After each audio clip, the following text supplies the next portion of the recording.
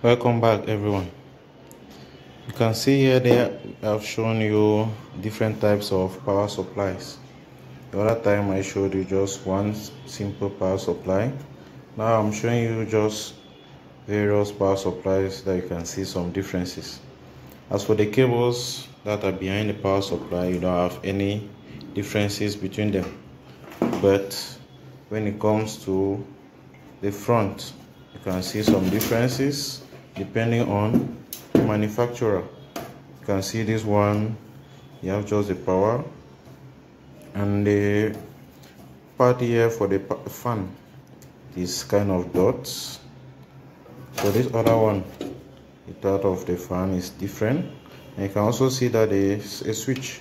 You can switch on the computer, the power supply from behind. So you have a switch. This one doesn't have a switch, and this other one too does not have a switch.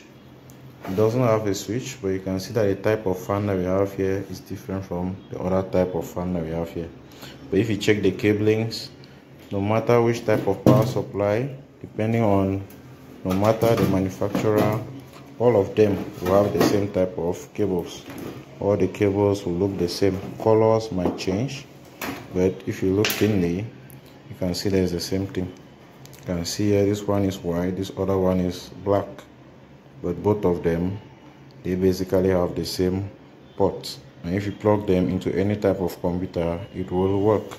Sometimes some are bigger than others, so if you are buying, you need to know the machine you are buying it for, so that you can know how big it should be or how small it should be, so that you should not end up buying something else.